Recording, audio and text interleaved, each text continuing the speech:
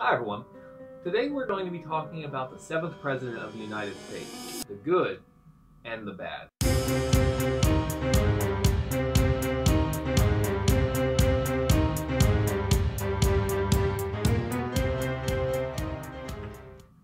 Hi everyone, welcome to Virtual History 360. I'm Mr. Wade, and today we're going to try something new.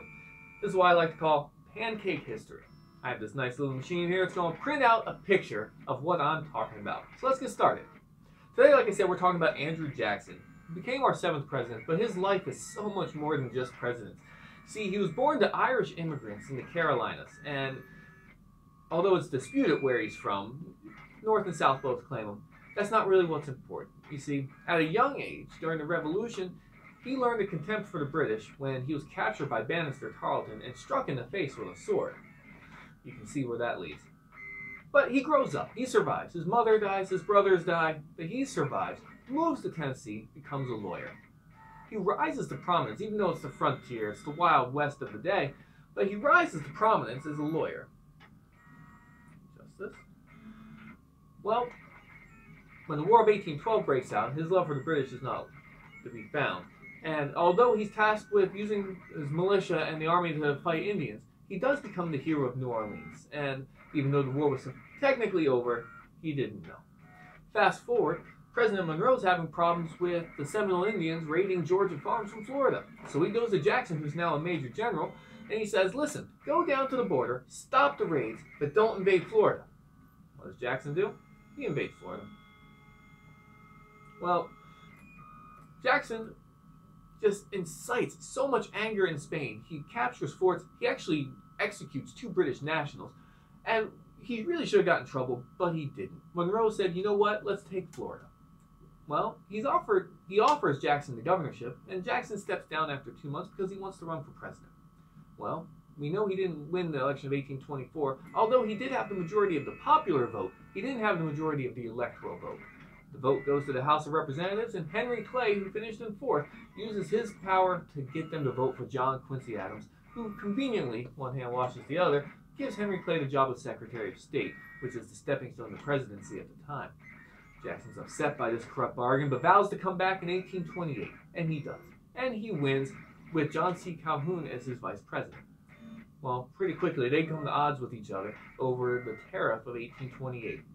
Well, nullification is threatened. Jackson threatens force with the Force Bill, and eventually they agree on a compromise by Clay to lower the tariff gradually. The Union was saved, even though South Carolina threatened to secede, and we're talking 30 years before the Civil War. This is nothing new, right? Another issue Jackson had was the Bank of the U.S. He thought it was a monopoly, so he said, let's kill it. It's held by private hands, not my hands. It needs to go away. Problem is, once he put government control back in the state's hands, the nation went into a depression. Of course, it happened during his new VP, Martin Van Buren's presidency, but Jackson really deserves the credit for that. And finally, the last thing I want to talk about is his treatment of the Native Americans.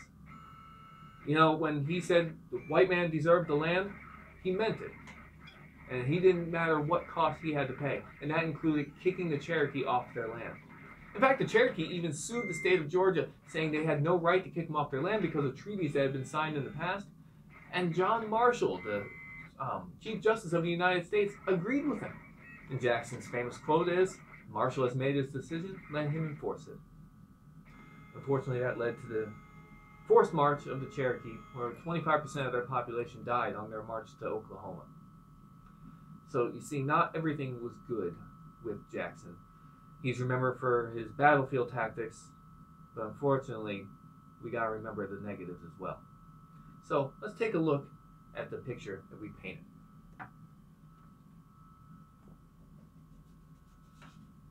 You ready? And there we have it. Hopefully you can see it. I'll zoom in for you. There's Andrew Jackson. You have his hair, his shirt, there's his face. It's not the best picture, but we have a pancake in the likeness of our 7th president. Now, hopefully you enjoyed this video. If you did, go ahead and hit that like button. Go ahead and hit subscribe. Let me know what you think. If you have any suggestions for future pancakes, leave it in the comments. For Virtual History 360, I'm Mr. Wade. Thank you.